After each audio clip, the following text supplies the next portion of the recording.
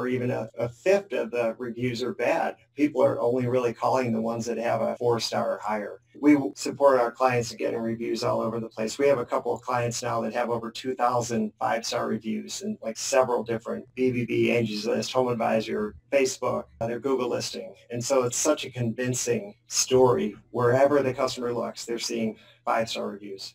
And then all these leads are coming in. We want to make sure that we can nurture these, and so that they pick up the phone and talk to your office. You can schedule a rep out into the home.